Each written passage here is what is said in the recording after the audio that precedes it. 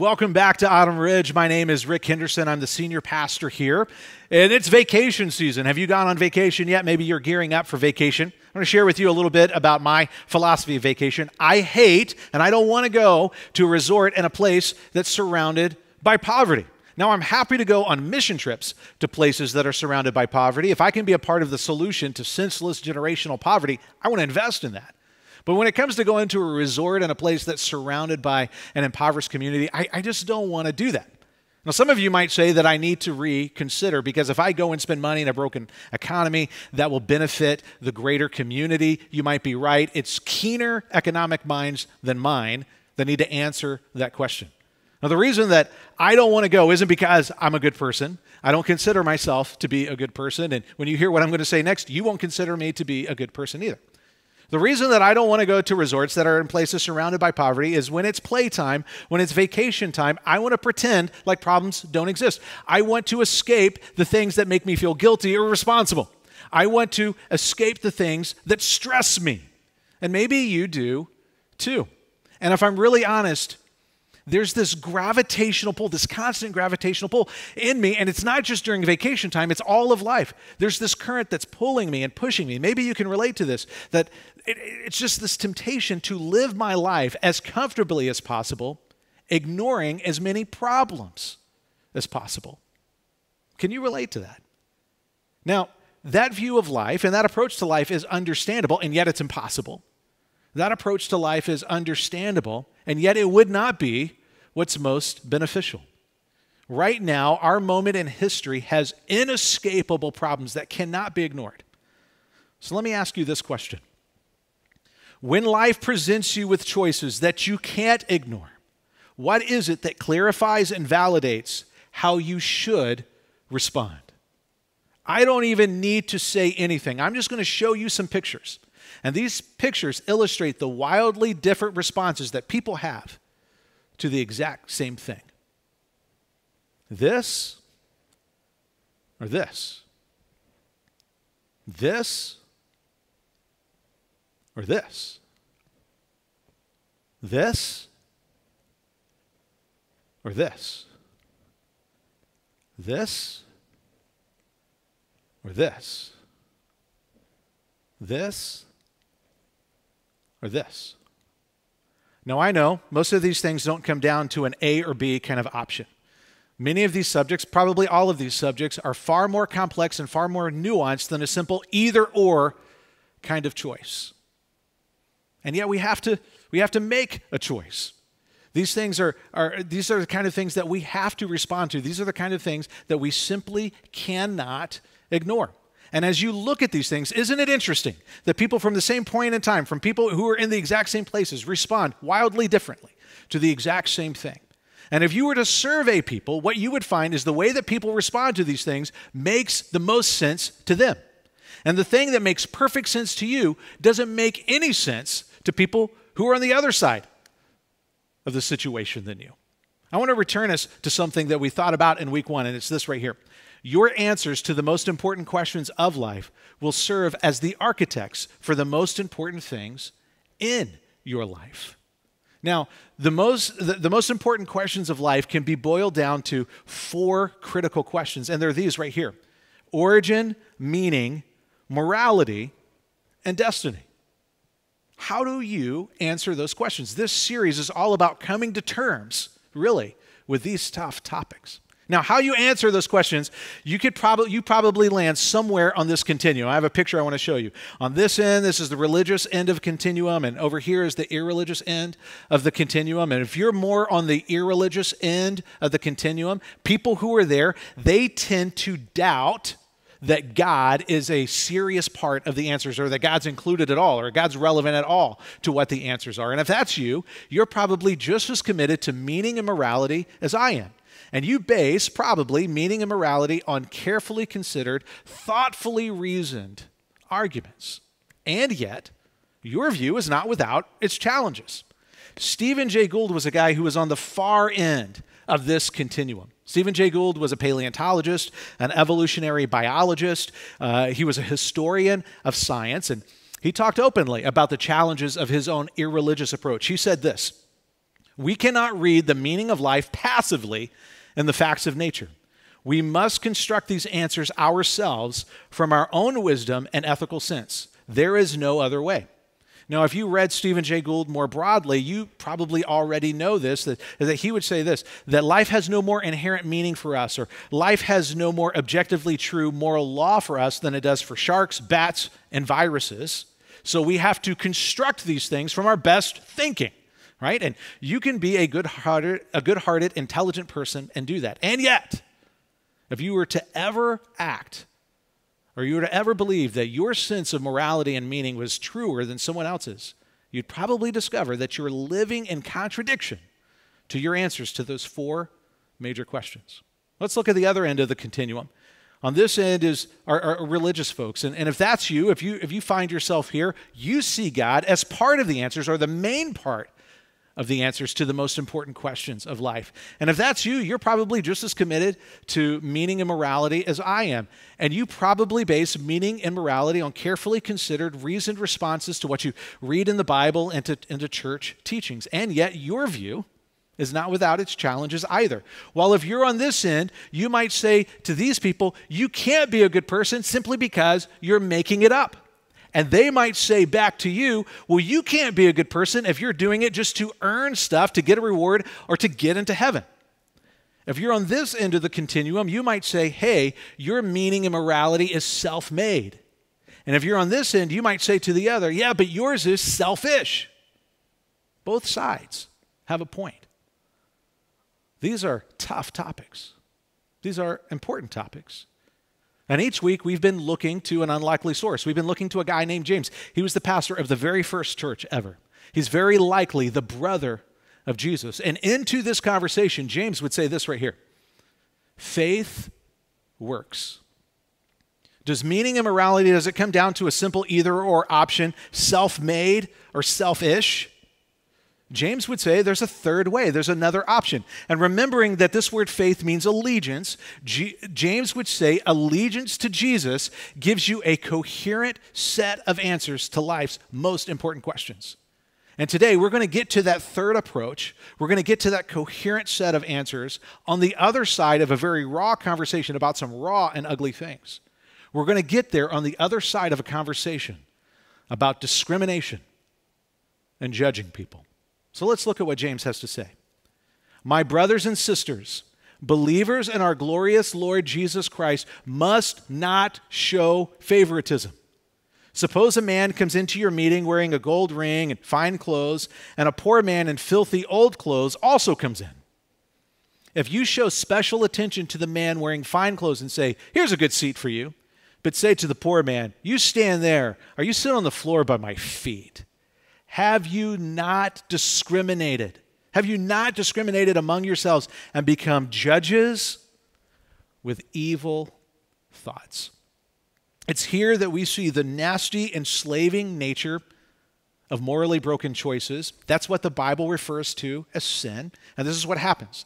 Lies will take up residence in our minds and refuse to move out. And it becomes incredibly difficult to tell the difference between truth and lies because we're surrounded by people who believe and are intoxicated by the same lies that we are. Lies like this: you are better if you're better off.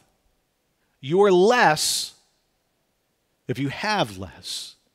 And there is this constant, pervasive temptation to attach dignity to achievement and to acquisition. It's simply in the air that we breathe. And so consequently, this is what we do. We begin to defer to and try to attach ourselves to people who we see as more valuable because it gives us a sense of value. And so discrimination, it runs rampant. As this morning, or this evening, whenever you're watching, I want to run through a few reasons for discrimination. Here's one right here. We confuse net worth with self-worth. We confuse net worth with self-worth. It would probably be helpful for you to know that many Christians, the overwhelming majority of Christians in the first century, were phenomenally poor. Some came from generational poverty. Others came from wealth, but they lost it all as a result of being persecuted for being followers of Jesus. They were mercilessly and relentlessly bullied. And the sentiment of the day is that they were poor and dirty Christians. In the 2nd century, there was a guy named Celsus. He was a Greek philosopher, and what he wrote perfectly encapsulated society's attitude towards Christians in the very beginning. And what I'm going to read to you comes from something he wrote about Jesus' followers. Like a swarm of bats or ants creeping out of their nest, or frogs holding symposium amid a swamp, or worms in a convention in a corner of mud, those dirty and poor Christians. No one wants to be thought of that way. And no one wants to think of themselves that way. And yet, that kind of discrimination was a reality in the early church. That kind of discrimination was a reality in the early church because they held on to the world's value system. And it resulted in senseless insecurity. Whenever we attach our sense of value, whenever we attach our security, our sense of significance to the wrong thing, it will always and ultimately result in our own insecurity. Here's another reason for discrimination. We forget our value in Him. We forget our value in Jesus Christ.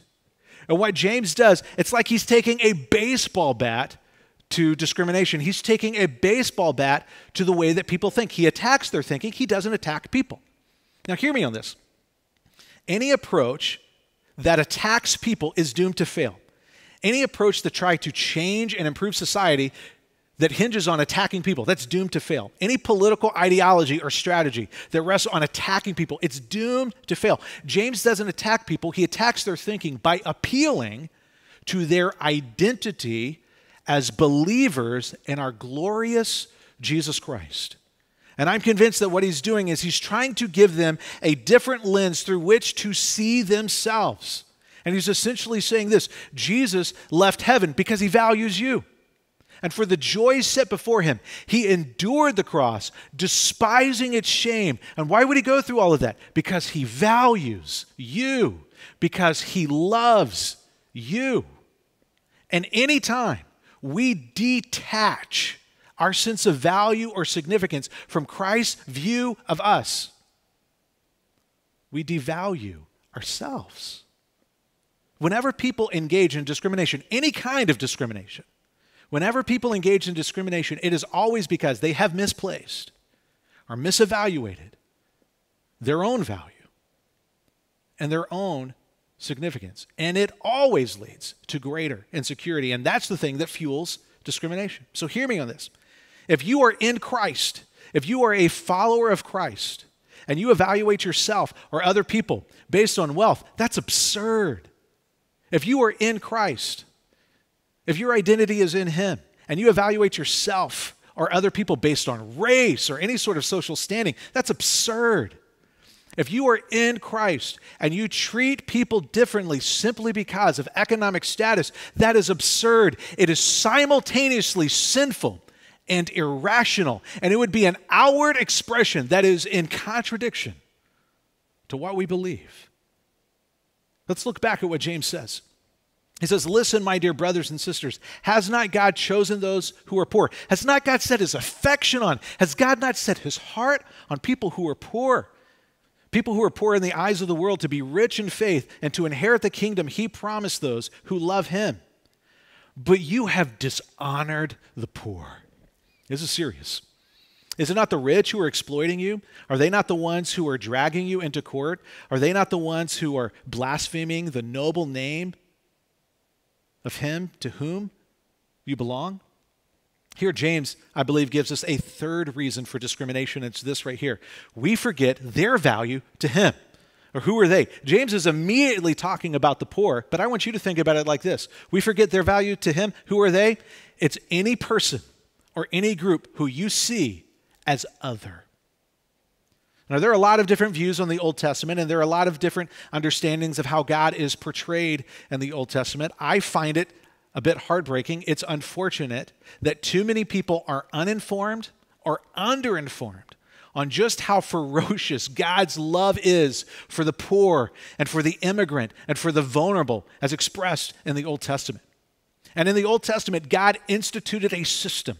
In the Old Testament, God instituted a set of laws that would eliminate generational and senseless poverty. Think about that for a second. Since 1965, our nation has spent $23 trillion. Since 1965, our nation has spent $23 trillion on a war on poverty, and we've barely moved the needle. And yet, way back in the Old Testament, God instituted a system, a set of laws that would eliminate generational and senseless poverty. And yet it persisted. And for the only reason is that people ignored God's commands because of discrimination and greed. Here's some of what I'm talking about. This is what we find in the Old Testament. God made provision for the poor who can't afford to give offerings. Your worship is just as valuable as someone who is more wealthy than you. It has nothing to do with your economic status. There is temporary indentured servitude instituted, not chattel slavery, but temporary indentured servitude instituted to eliminate debt. And when you were released, the person who you worked for, they had to give you financial provisions to start a new life. And your rights were protected throughout. Your dignity was protected throughout. Essentially, this is how it would work. You go to someone and you say, I'm in debt. They pay off all your debts. You agree to work for them for a number of years. They have to care for you, provide for all your needs, to protect your rights, to protect your dignity. And when your term is done, they give you a financial starter pack to ensure that you thrive and avoid debt moving into the future. Imagine if your bank or a Visa treated you like that. Let's continue. Possessions sold to settle debts were supposed to be repurchased by a relative and returned to you. Every 7 years and every 50 years, all debts were forgiven. And indentured servitude was canceled, and all land was returned to its original owner. Your dad could lose the family farm, and yet it was guaranteed that it would eventually be returned to your family. Let's continue. All loans to the poor were interest-free. Fields were not to be fully harvested by owners so that the poor could harvest food. These are loved, soaked, carefully considered laws and decrees in a system put together to protect people from the ravages of senseless and generational poverty. And whenever we engage in discrimination, we attack the heart of God.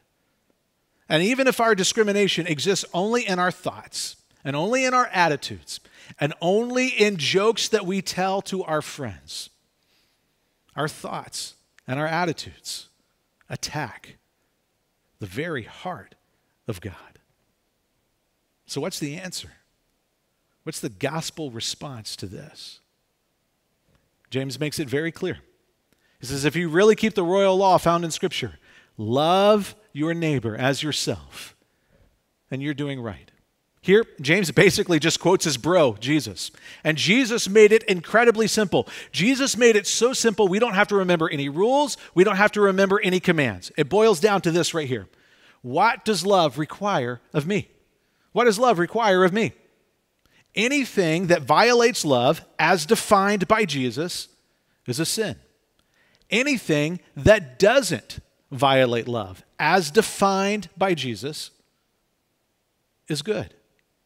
And this truth, this was the singular focus of the Apostle Paul. It's not just the main thing, it's the only thing. Check this out. In Galatians, the Apostle Paul wrote this: the only thing that counts is faith expressing itself through love. And this is where we begin to see the third way, that our approach to meaning and morality is not self-made and it's not selfish. The gospel is totally different from those two things. I want to show you this. God loves us, and so we love him in return. I mean, because God loves us, that transforms us from the inside out, and we now love other people. And because God has given to us so graciously and lavishly in Christ, he's given us everything in Christ. We've been given everything we're ever going to get. And so now we are free to love others in the way we've been loved. And we do the good that we do, and we reject the evil that we reject, not because we're trying to get anything from anybody or trying to get anything from God. We simply do it for the only reason of love. It's not self-made because Jesus is the one who is love and he defines love for us. It's not selfish because we're not trying to earn anything from God. We've already been given everything in Christ. And so now we're free to give simply because we want to do what's best, what's in the best interest for others. That is a life marked by and motivated by the gospel. James continues to press into this. He says, But if you show favoritism, you sin and are convicted by the law as lawbreakers. For whoever keeps the whole law and yet stumbles at just one point is guilty of breaking all of it. For he who said, you shall not commit adultery, also said, you shall not murder. If you do not commit adultery, but do commit murder, you've become a lawbreaker. Speak and act as those who are going to be judged by the law that gives freedom. He's talking about the law of love from Christ. Because judgment without mercy will be shown to anyone who has not been merciful. Mercy triumphs over judgment. I want us to think about this. Our desire to judge others, it's not too strong, it's actually too weak. It takes no effort. It takes no energy, it takes no courage, and it certainly doesn't take any humility to fixate on the wrongs of other people. You know what takes constant effort? You know what takes guts and humility? To turn the spotlight on ourselves and to evaluate ourselves and to hold ourselves accountable to God's standard. It's the easiest thing in the world to focus on how other people get it wrong. But the gospel does something inside of us. It transforms us and we begin to evaluate ourselves. We hate our sin more than we hate the sin of other people. We talk about our moral mess-ups more than we talk about the moral mess-ups of other people. Someone who has been transformed and captivated by this incredible love and grace and mercy of Jesus, this becomes their anthem. Love everybody.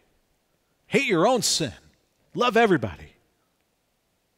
Hate your own sin. Now, in the passage that we just read, if it sounded to you like James is saying, hey, we earn mercy from God by giving mercy to other people, that's not what he's saying. I don't have time to get into that today. That's really going to be the main course of next week. I hope you tune in. I hope you come back for that. I think it's going to be fantastic. But right now, I want us to zero in on something that I think we absolutely cannot ignore. And as we zero in on this, I believe we're going to begin to see the genius of James. James, first of all, he presents the law of God as an all or nothing proposition. Think of it in the same way that you would think of an egg. I wish I had an egg with me, but imagine I'm holding an egg. Maybe you want to go grab one. If you break an egg, if you crack an egg, the whole thing is cracked. It would make no sense whatsoever to point out all the places where the egg isn't cracked. If it's broken, it's broken. It's the same way with the law of God. Now, it's interesting. I find it incredibly interesting that James chooses to compare and contrast, hey, you keep the law, don't commit adultery, and compares and contrasts that with not keeping the command to not murder. James is talking to a group of people who pride themselves on sexual piety, and that's a good thing. We should honor God's command for sex. He's the one who invented sex. Thank you, Jesus. He's the designer. He's the inventor. We should do what he says. Now, in a few minutes, I'm going to say something, and it might make some of you mad, so you're going to need to rewind it and listen to what I just said there. But James he's writing to people who pride themselves on sexual piety, and yet he starts to imply that maybe they're a little murdery, right? He begins to imply that the same twisted, morally broken evil that results in murder has stained their hands. Now, these people have not literally killed anyone. Murder is taking life. And yet discrimination, any kind of discrimination, all kinds of discrimination, are taking from life. And what James has done is he has isolated and pointed out their hypocrisy, and he put his finger on it, and he presses down hard. And it's as if he's saying this, yeah, you keep it clean between the sheets, but you get the equivalent of murder in your hearts. That's a serious statement. And the message that James is giving to them, I think it's a message that the American church needs to hear. Because collectively, American evangelicals have gotten this wrong over the last 30 years. And in just a second, we're going to see a broken attitude that James is engaging. And this broken, wrong attitude, maybe James wouldn't say that you're guilty of it. Maybe it wouldn't apply to you. Maybe it wouldn't apply to Autumn Ridge Church over the history. Maybe it wouldn't. And yet I think James would say this absolutely applies to many Jesus followers and to many churches in America, especially over the past 30 years. And as I look over the past 30 years, I think there are times that James would say to me, this has been your attitude, and your attitude is wrong. And this is the wrong attitude he's pointing out. My sexual piety is more important than my indifference to the poor. Now, there's another way that this broken, wrong attitude is portrayed. Your sexual choices, the sexual choices of people who follow an approach to life that's different from Jesus, your sexual choices are more problematic than my indifference to the poor. And if James were here today, I bet he would say this. If we changed that broken attitude, the kind of influence and trust we would have in our culture today would be very different if over the past 30 years we elevated our love for the poor and we didn't ignore them.